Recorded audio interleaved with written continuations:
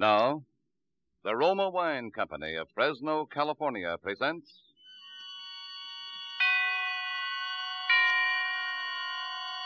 Suspense. Tonight, Roma Wines bring you the suspenseful play called My Own Murderer, starring Mr. Herbert Marshall. Suspense is presented for your enjoyment by Roma Wines. That's R-O-M-A, Roma Wines. Those excellent California wines that can add so much pleasantness to the way you live, to your happiness in entertaining guests, to your enjoyment of everyday meals. Yes, right now a glassful would be very pleasant, as Roma Wines bring you a remarkable tale of suspense. And with the drama called My Own Murderer, and with the performance of Mr. Herbert Marshall, Roma Wines hope indeed to keep you in suspense.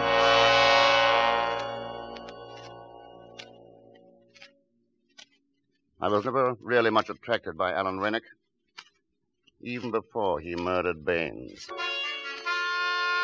It had been a raw March day, and I returned home at about 11:30 in the evening to find Alan Rennick waiting on my doorstep. Hello, Dick. Alan, what on earth are you doing here? It's a long story, old boy. Aren't you going to ask me? You know, is it your habit to keep people waiting on your threshold? Well, give me a chance. After you. I say, this is cozy. Yeah, it's just about right for a bachelor who never entertains. I guess it wouldn't do for you at all. I wouldn't be too sure of that. Just one bedroom? There's a spare, but I've never used it. Not very hospitable, are you, old trout? I've never had any occasion to be. Well, you have now. What's on your mind, Alan? I'm coming to that. You remember Baines, my butler and valet? Vaguely. Well, Baines turned out a bad penny. Tried to blackmail me, as a matter of fact. Blackmail? Yes, he got hold of some letters written to me by a lady. A married lady. You guessed it. Since you're my legal advisor, you may as well know the whole story. They were from Anita Kilner. So you bolted, warned her, and put the police on him. The police? No, I couldn't afford to do that. One couldn't very well produce Anita's letter. And you paid Baines the blackmail he wanted, huh? Certainly not. Then what? I'm afraid I lost my temper. Oh, good Lord, you don't mean to say there was violence? Of course there was. You don't think I could let a reptile like that go on living? Let me get this straight. You trying to tell me that you... I beat his brains out with a poker. You murdered him? I suppose that's what the police will call it. It happened this afternoon, around 3 o'clock, I think. If I'd only known sooner. It's probably too late now to fix up an alibi for you. You'll think up something, won't you, Dick? You always do when I'm in a jam. And in the meantime, I can hide out here, can't I? What possible good will that do? They'll track you down here sooner or later, and then we'll both be in the soup. No, Alan. You better get yourself up. Then I'll see what can be done about getting you off. Perhaps we could muss you up a bit and plead self-defense. Is that the best your devious legal mind can dream up? At the moment, yes, I'm a little tired. Well, I'm not going to cooperate. I'm going to stay right here till you figure out a way to get me clear of this. Alan, be reasonable. For your own good, give yourself up. Is it my own good you're thinking of? Or is it because you're afraid you'll be caught harboring a criminal and lose your filthy law practice? That settles it. What are you doing? Telephoning the police. Put that phone down. It's best this way, believe me, Alan. I've already committed one murder this evening. I've nothing to lose by committing another. Sorry, wrong number. You're really afraid of me, aren't you? Now, perhaps. Tomorrow I could turn you in with no risk whatsoever. But I don't think I will. There's a good fellow. I'll let you stay here, Alan. I'll save your neck for you, too. Why this sudden change of heart? You've always thought me rather a worm, haven't you, Alan?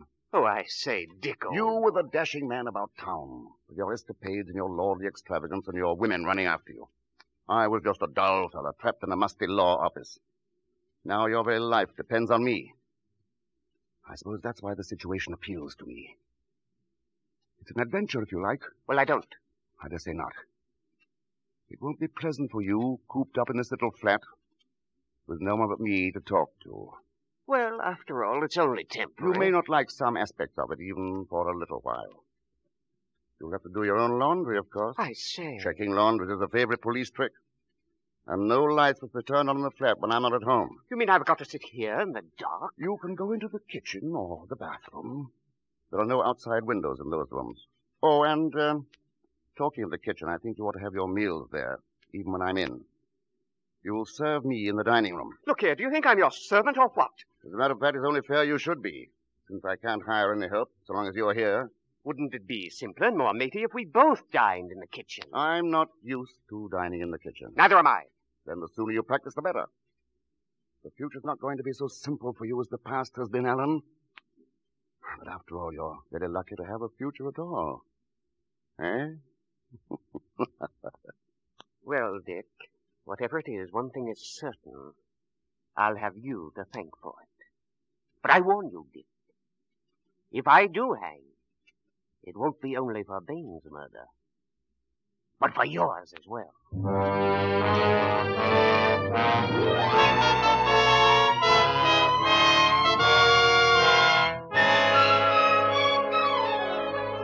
For Suspense, Roma Wines are bringing you as star Mr. Herbert Marshall, as Richard Sampson, with Norman Lloyd as Alan Rainick in My Own Murderer by Richard Hull, which is Roma Wines' presentation tonight of Suspense.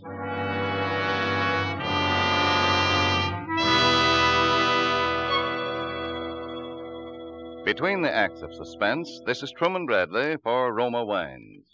Mention the name Elsa Maxwell, and you picture a famous hostess. Mention a meal featuring fish or fowl, and Elsa Maxwell pictures, but let's hear it in her own words. The thought of a piping hot fish or chicken dinner naturally calls up for me the picture of glasses of chilled Roma California Sauterne at each plate. Roma Sauterne is delicate, pale gold in color, delightful in bouquet, and even more important, exquisite in taste. However, you need not wait for a chicken or fish dinner to serve good Roma Sauterne. It goes perfectly with any food. The one important thing to remember is the name, Roma.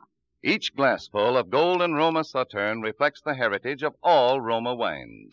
Flavorful grapes from California's choicest vineyards, gently pressed, then carefully guided with all the ancient skill of Roma wineries to the full goodness you enjoy in every Roma wine. Roma wines do not vary, are always high in quality, yet they cost only pennies a glass.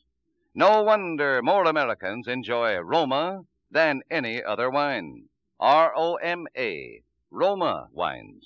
And now it is with pleasure that we welcome back to our Hollywood soundstage Mr. Herbert Marshall, who, as Richard Sampson in My Own Murderer, continues a narrative well calculated to keep you in suspense.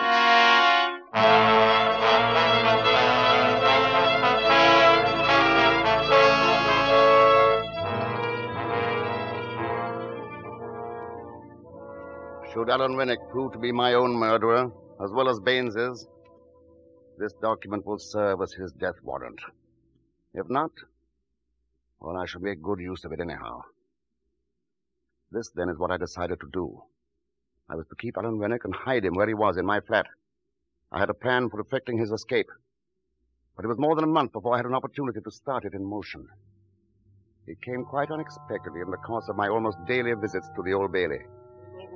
An insurance case preceded mine on the court docket, and I was forced to wait while a revolting red-headed doctor rambled on with his testimony. That red hair of his really fascinated me, but not as much as his medical bag which lay on the bench before me. But when he stepped down from the box, I was already on my way out of the courtroom. Hey, stop that man. He's stolen my bag. What's this? What's the trouble, Doctor? That man, the one with the tortoiseshell glasses, he's made off with my kit. What was it you say he took? A black leather bag, you know the type, with my name on it. I'm afraid he's lost in the crowd by this time, sir. But if your name's on it, could you identify him if you saw him again? Well, of course I could. He had on tortoiseshell glasses, and he had a bad mastoid scar just under his right ear. All the time he was talking to the policeman, I was standing not more than 5 paces away, lost among the curious crowd that had collected about them. I left the room with the crowd and hailed a cab. When I had taken what I needed from his bag, I threw it with its remaining contents into the ever-useful Regent's Canal. Its owner's name, stamped on the outer side of it, was as revolting as his red hair. Jeremiah Bloggins. Jeremiah Bloggins. Now my plans for Alan's escape swung into motion. Our chief accomplice was a woman friend of Alan's named Margaret Farley, whom I knew to be the most intelligent of his acquaintances. Hello, Dick. Where's Alan? All right, Alan, you can come out now. Well, it's high time. Hello, Margaret. Alan. Oh, Alan, my poor, poor darling. Long time no see. But you're still the prettiest girl in London. Look, I'm sorry to interrupt this touching little scene, but there's not too much time. Shall we discuss our plan? Yes, of course. Well, in essence, this is it. Alan's going to die. Huh? What do you mean by that? I say, isn't that rather extreme? Not literally, of course. The point is to arrange a bogus death of some sort. To get you declared legally dead, and then you'll assume another identity. That has possibilities. But what about the body? Well, I'm afraid I'm forced back on the old expedient of the suicide note. The clothes left on the riverbank, and the body that's never recovered. Later, you're declared legally dead. It's a very old plan. And rather unlikely to deceive the police for that reason, don't you think, old boy? Oh, we'll admit later on, if necessary, that it was a put-up job. What's the good of that? Don't you see? If the police ask too many questions, Miss Farley here will admit being a party to a bogus suicide. But stick to her story that you were really drowned by misadventure while trying to carry out your plan. I think it has possibilities, Alan. Where is this Hellespont that I'm supposed to swim? Well, I've been studying maps of the English coastline. We should choose the mouth of a river, where the tidal currents are strong enough to sweep a body out to sea. Not too broad a channel, so that it can be easily swum when the tide's at low ebb. And not too near a town or village, so there'll be no unwanted witnesses. So I grow a beard, swim the river, put on different clothes, and become Jeremiah Bloggins or somebody for the rest of my life. Huh? How did you happen to mention that name? Jeremiah Bloggins? Why not? Good a name as any. Don't you think so, Margaret? I don't think this is quite the time for facetiousness, Alan. Well, all right. So I become Jeremiah Bloggins. That's better than hanging. But what will Jeremiah Bloggins do for money? Well, you could make out a will in favor of Margaret here, or whomever you have. Oh, I suppose I can depend on you to make things stick legally. Well, I'm putting myself in a position where you could easily blackmail me if I didn't. He has a point there, Alan. Now, we'll need another confederate. Somebody to look after you when you get to the other shore. We could leave a car there, of course, but the effect of the cold water... Well, I think it's safer to have somebody waiting for you on the other side. Well, who'll it be? That actress friend of Alan's, Anita Kilner. That woman? Well, how can you suggest such a thing? Oh, come now, Margaret. It's true that Anita's a fool and rather a tiresome one. I don't know whether Dick told you, but her letters got me into this mess. Baines was trying to blackmail me for them, and that's why I killed him. But Dick's right. I need someone, and I can trust Anita because of those letters, if for no other reason. Heavens, what a scheme. Everybody's in a position to blackmail everybody else. Yes, that had already occurred to me. That's exactly why this plan can't possibly fail.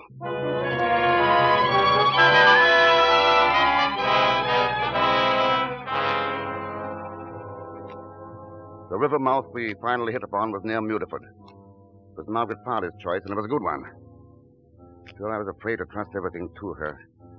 So I decided to drive Alan down there and to leave him as soon as I saw him safely in the water. Margaret Farley was to meet us there. Anita would be waiting on the other bank. It was at times a revolting journey down to Mudeford that night. The trouble with you, Dick, is that you like managing people. Mark my words, one day I shall be a free man again, and then I shall try and repay you for some of the things you've made me put up with. Cleaning up after you, making me say, yes, Dick. Certainly, Dick. Of course, Dick. I suppose it's quite useless to point out to you that what I did was not only for your own good, but absolutely necessary. Incidentally, I shouldn't be smoking quite so much if I were you. You've got to do some swimming tonight, remember. You're hopelessly out of condition. How I should like to give you just one on the jaw. Just one? 7 is your usual number, isn't it? Isn't that what it took to kill Baines? You unutterable swine. If you weren't driving the car, I'd give you something to remember me by. I shan't forget you easily as it is. Oh, well, forget what I said. I'm all on edge. It's a devil of a cold night, too. Did you bring that black coffee I asked you to? Where's the thermos? There on the back seat. Help yourself. Oh, thanks. Yeah. Filthy coffee. I should have made it myself. You better save a little for just before you go into the water. Well, Margaret's bound to have brought some, too. I'll just finish us off. Oh, bad as it tastes, it's making me feel a lot better.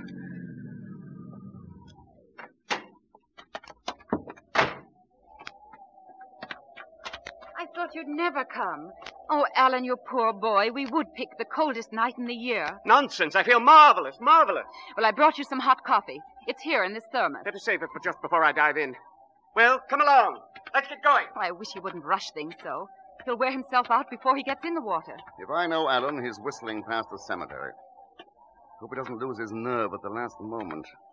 If he does... You mustn't imply things like that about Alan. Besides, I don't know that I could bring myself actually to push him. You must.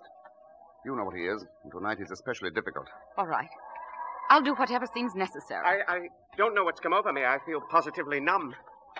Really, it's much too cold. Hadn't we better try another night? Now, Alan... I can't, Margaret. I'm afraid it's too cold. Here's the thermos. Here, drink this, darling. It'll warm you up. Oh, filthy stuff. Go on, drink it up. There. Oh, I feel terrible. I've never been so cold in my life. No, go on, Alan. Be brave. You were always that. Now, look, darling. No, really. No, don't. No, don't. Please, don't. Ah!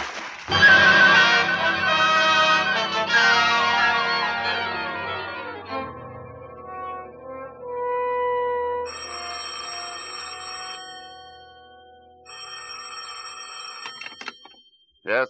Mr. Sampson? Yes? It's Anita. Oh, yes? I'm calling from the inn near Mutford. I waited all night, but Alan never showed up. Are you sure you waited at the right spot? Of course I did. Do you think he didn't get across? I don't see why not. It was even narrower than I expected. I could have swum it myself. Now, look, you better go on home and act as if you hadn't been away. And don't telephone me again. I'll let you know the moment I hear from him.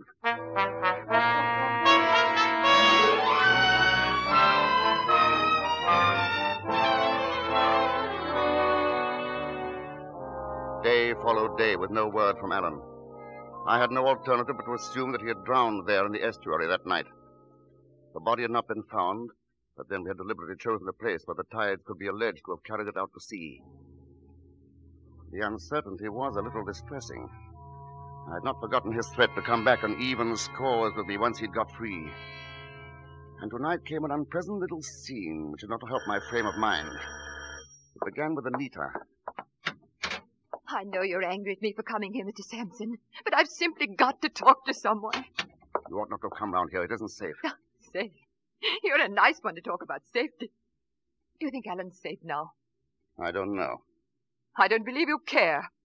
He trusted you, and you let him down. Oh, why did he ever trust himself to a brute like you? You and your plans and your cleverness. But where are they all now? And you sit back contented with what you've done. Let me interrupt your panegyric for a moment, Anita. I better answer that. You listen to me first. Oh, will I? We shall see about that. Well, seems to be a gathering of the clan. Oh, it's you, Mrs. Farley. Well, I want to talk to you, too. So you missed him? He didn't come. I did my part.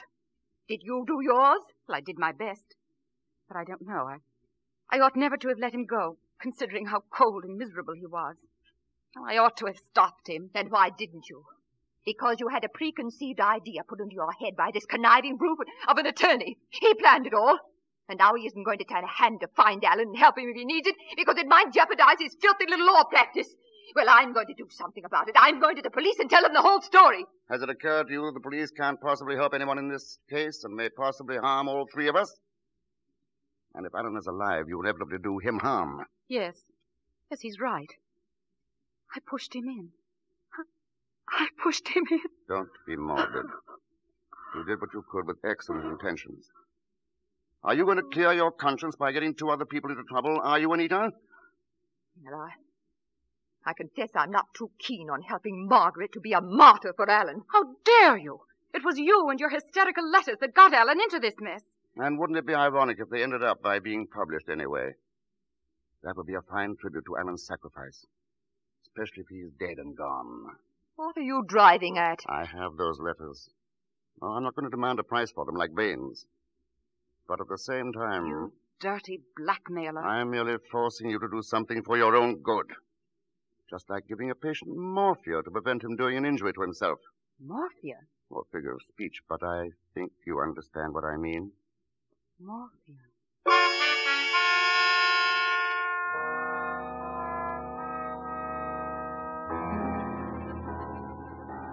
After the women had gone, I thought over the conversation, particularly that part of it in which Margaret Farley repeated the word morphia. I think she knows. But even if Alan's body is recovered and they find what he really died of, they can never make an accusation. They have to prove possession of the morphia. And no one in the world can do that.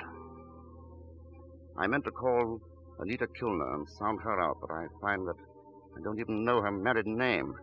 Not that it matters, considering what went on and with Alan behind her husband's back. In any case, I can depend on her letters to keep her mouth shut. On reading this over, I find that in my marshalling of the facts in this case, I have omitted one possibility. Far-fetched, it's true, but there is one person whom I should set about finding if I were acting for the Crown in this case. I refer to that abominable, truculent, red-headed doctor with the ridiculous name.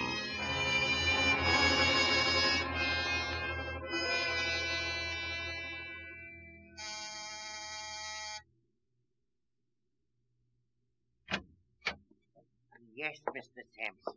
I'm leaving the office for the day, Chatsworth. Will you put these files in my briefcase? Oh, yes, sir. And will you please get out Rennick's file? His will goes into probate tomorrow, and I want to study it at home tonight. Very well, sir. Oh, by the way, that gentleman is still waiting in the outer office. What gentleman? Oh, I must have forgotten to tell you. He came in with a lady just a moment ago. Dr. Bloggins. Bloggins? Jeremiah Bloggins. Peculiar name, isn't it? Oh, beg pardon if he's a friend of yours, sir. No. No, not especially. You say I was in? Why, yes, I'm afraid I did. Chatsworth, if you ever become a solicitor, be sure your office has 2 entrances. Shall I send him away, sir? Jeremiah Bloggins. I dare say he'd be unpleasantly persistent. Better let him come in. Yes, sir. Will you be needing me, Mr. Sampson? Yes, you better sit down. I want you to take down a statement. Yes, sir. Won't you come in, please? Thank you. Hello, Mrs. Sampson. I want you to meet... Dr. Bloggins. Yes, we've met before. Oh, Strange you should have been the one to bring this about, Anita. I always thought Margaret Farley the cleverer one. Or should I speak so frankly? Dr. Bloggins knows everything, Mr. Sampson. Yes, I know, but just for the record, are you ready to take down that statement, Chatsworth? Yes, Mr. Sampson. Very well. I murdered Alan Rennick. well, just a moment, Mr. Please don't Sampson. interrupt. Yes, I murdered him. And why not? He was a killer. He forced himself on me and turned himself into my private property. He might indeed be called my own murderer. My motive? Well, perhaps one day the world will learn that the strongest compulsion to murder is hatred. I hated Alan Rennick, and I planned his murder brilliantly. I'd counted on the sea, holding Rennick long enough for the traces of morphia to have gone. I really can't be responsible for the treachery of the elements. Only one man had the evidence to convict me, and the odds against his being found and brought face to face with me were so slight that I'd risk it again. I'm not sorry I killed him. Even now I'm able to say that it's been a great adventure, requiring courage and daring beyond Rennick's wildest imagination. I have proved which of us was the better man. You have all that, Chatsworth? Yes, sir. Oh, add this note at the bottom. In view of the customary bumbling and obtusiveness of the Crown prosecutor, it'll probably be necessary to state that his case will be greatly facilitated by calling as his first witness Dr. Jeremiah Bloggins. Oh, look here, perhaps I'm obtuse, but Why on earth are you trying to involve me in your beastly murder? Huh? I say, do you mean to say you don't recognize me? Why, no. Why should I? Anita, why did you bring this man here? I thought you knew. He's my husband. After Alan's body was found, I decided to tell him everything. We simply came here to get the letters. And you don't even remember me? When your bag was stolen while you were testifying at the Old Bailey. Well, so you're the blighter who did that. Good heavens. That's where you got the morphia. Out of my bag. Yes. I suppose I could get you with accessory after the fact. But that would only confuse the Crown prosecutor. Well, on the whole, I'm rather glad it worked out this way. After all, as Nanki Poo says in the Mikado, there's much to be said for the advantage of having it done by the public executioner.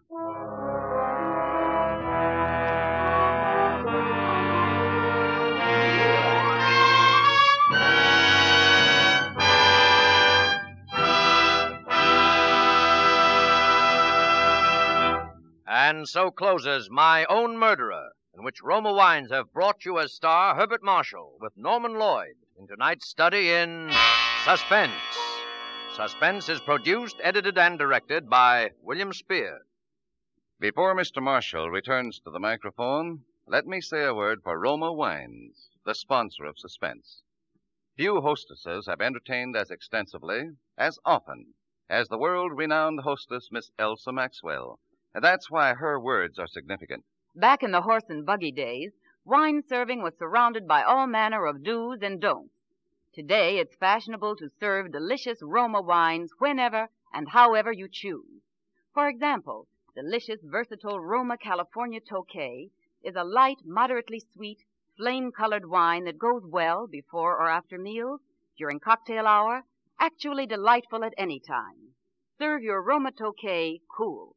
While Roma Tokay differs in flavor from other Roma wines, it is like them in these respects. Always delicious, never varying in fine quality.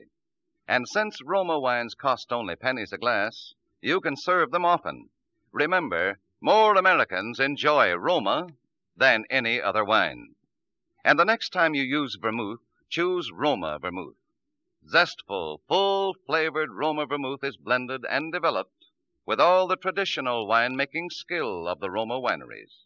It is made and bottled in the heart of California's famous vineyards, yet surprisingly low-priced. Try Roma vermouth soon, won't you? This is Herbert Marshall. It's been a great pleasure, as always, to make an appearance on Suspense, a show which is such a very great favorite with all of us. Mr. Spear has just been telling me about next Thursday's broadcast, and it sounds like one of the very finest of the year. It's a perfectly wonderful story by W.F. Harvey, August Heat. And in it as your star will be Ronald Colman. Now, if you'll permit me a most important word. War news from the Pacific is encouraging. We're on our way to Tokyo. But until Japan is beaten to her knees, the war goes on. It takes dollars to buy the equipment our men need. Your dollars. And by investing those dollars in war bonds now, during the 7th War Loan Drive, you help your country and help yourself to greater post-war purchasing power. Get extra bonds, big ones, during the mighty 7th. Next Thursday, same time, Mr. Ronald Colman will be your star of Suspense.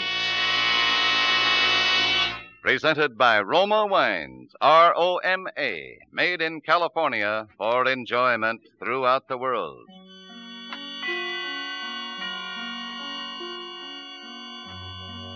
This is CBS, the Columbia Broadcasting System.